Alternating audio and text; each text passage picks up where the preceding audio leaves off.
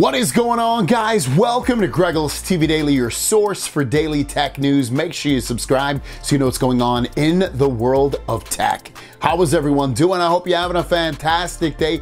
Got one big story for you all about the Galaxy S24 Ultra and the newest render with this phone, the closest and best look we've had of this phone just yet. And there's a couple things that we are noticing that we're gonna point out, and hopefully there'll be things that you actually are very impressed with and make you potentially wanna purchase or upgrade to the S24 Ultra from the other phone that you're already on right now. So let's look at it. This information's coming from Ice Universe, and as you can see from his tweet, it says, "Tell me you're anxiously waiting for the S24 Ultra. This is the closest rendering of the S24 Ultra."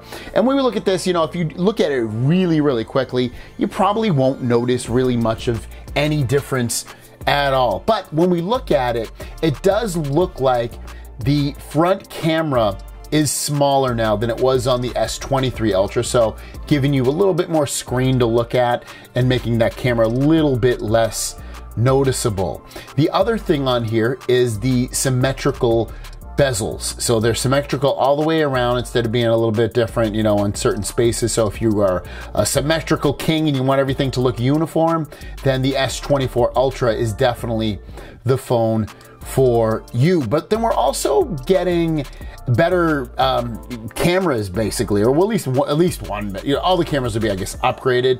But one of the bigger things on this is that the telephoto is a more powerful, better camera in general. And with that, we might lose some of that optical zoom versus optical zoom, like 5x optical zoom on the 24 Ultra versus 10x on the 23 Ultra, but the quality and performance of the camera should be better in general. Now, there are other upgrades to this phone, such as obviously the new processor, the Snapdragon 8 Gen 3, most likely 16 gigs of RAM, potentially up to 2 terabytes of storage, and a bunch of other things as well.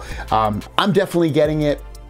I still like the S23 Ultra. If I was gonna be a candy bar kind of phone kind of guy, I would, and I love Android already, I would either be using the Pixel 8 Pro or definitely the 23 or 24 Ultra, whatever phone is out at that point. Those would be my main candy bar phones at this point that I can, right off the top of my head. I have an iPhone, but I don't use it a lot, and I'm not a really big, again, a slab phone kind of guy, but if I would, those are the two phones I would definitely use. Your question is, if you are or not, what do you think is the best candy bar phone, slab phone, whatever you want to call it, in the world right now? Put it in the comments. Is it the S23 Ultra? Is it the iPhone 15 Pro Max? Is it the Pixel 8 Pro? Is it something else? Let us know in the comments down below. Have a great day, and we'll see you down the road. Peace.